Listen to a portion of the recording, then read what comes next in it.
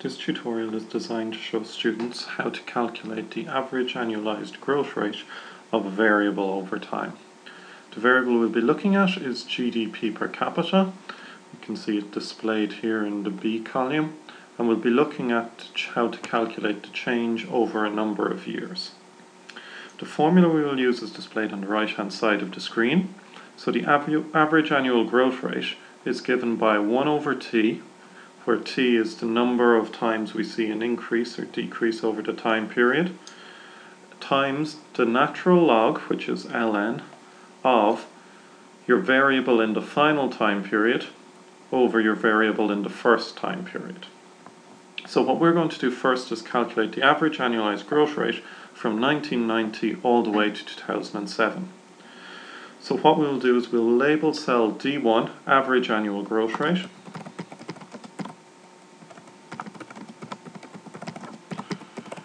and what we will do is we will work out our calculation in cell D19. So to calculate the average annualized growth rate, the first thing we need to do is type equal to tell Excel that we are going to use a mathematical function. We now need 1 divided by t, where t is the number of increases we observe.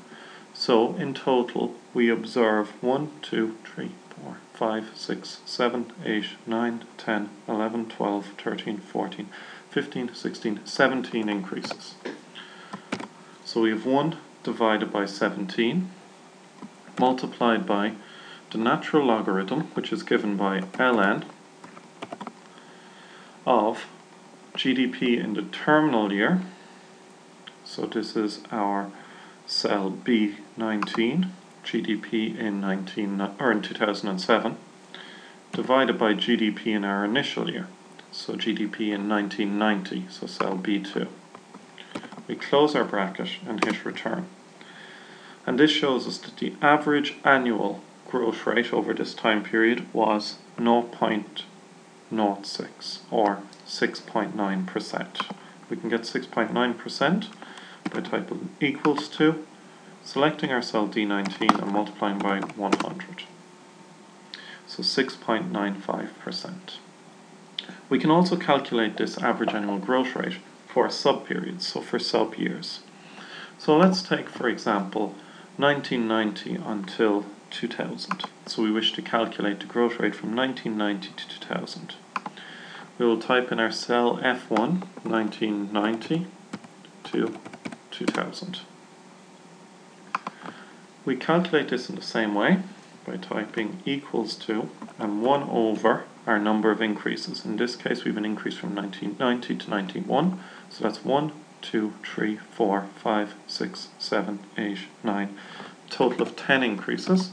So 1 divided by 10, multiplied by the natural logarithm, or ln, of GDP in the terminal year, so in 2000, which is cell B12, divided by GDP in the initial year, which is 1990, so cell B2.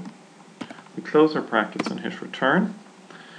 We can multiply this value then by 100 to get it in an easily interpretable form. And we see that the average annual growth rate for this time period was 7.55%. Now what we can do subsequently then is calculate the remaining year's average annualized growth rate, so from 2000 to 2007. So here, again we use the same formula, so equal to 1 divided by t, the number of increases. So starting in 2000, we see 1, 2, 3, 4, 5, 6, 7 increases over this time period. We multiply by the natural logarithm of GDP in the terminal year, which is cell B19, GDP in 2007, divided by GDP in the initial year, so this is GDP in 2000, so cell B12. Close our brackets, hit return, and again we can multiply this by 100 to make it more easy to interpret. We see an average annual growth rate for this period of 6.08. So overall, while the average annualized growth rate for the whole time period is 6.95%, there's a slightly higher growth rate, or average growth rate, in the 1990s of 7.55 compared to the average annual growth rate in the 2000s with 6.08%. That concludes this tutorial. Further tutorials for EC2103 are available on Blackboard.